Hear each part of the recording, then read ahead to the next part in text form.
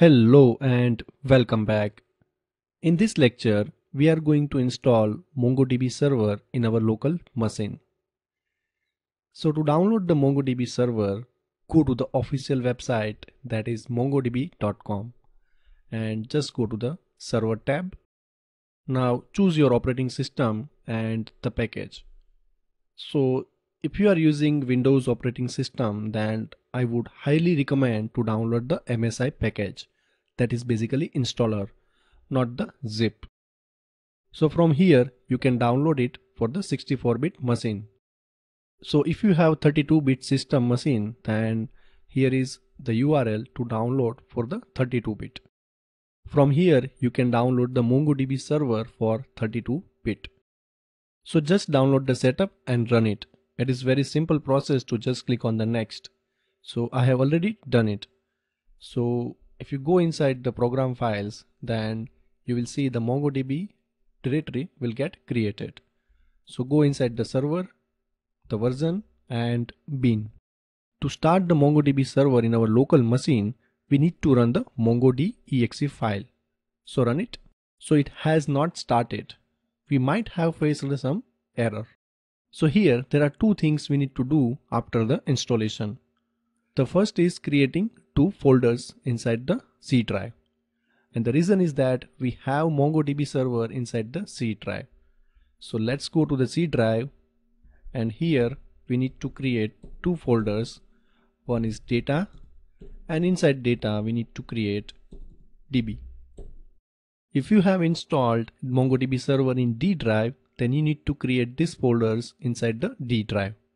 But follow this hierarchy: C drive, data, DB. In the same way, if you have D drive, then D drive, data, DB. Now the second thing is we need to run one command for storage engine. So here is the command, and I'm going to provide this command in the attachment of the lecture, so you can get it easily. So copy this command, go inside the bin directory of MongoDB server, open the command prompt and just paste it and run. See, it has started the MongoDB server on port 27017. So yes, we have successfully installed and started MongoDB server in our local machine. Now these two things we don't need to do each and every time we want to start the MongoDB server in our local machine. So if you look at the DB directory, then you will see there are some files and folders being created by the MongoDB. So don't alter anything in this, because this is going to be managed by MongoDB. Whatever database and collection documents we are going to have, it will get managed by MongoDB in this directory. So don't change anything in this. Now the second thing is about that command of the storage engine.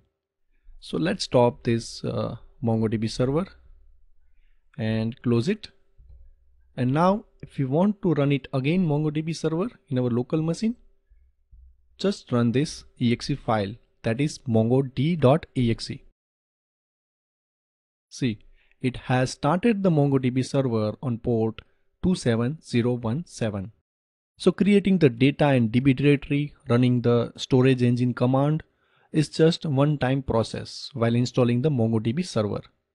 After that, we just need to run this mongodb.exe to start the MongoDB server in our local machine.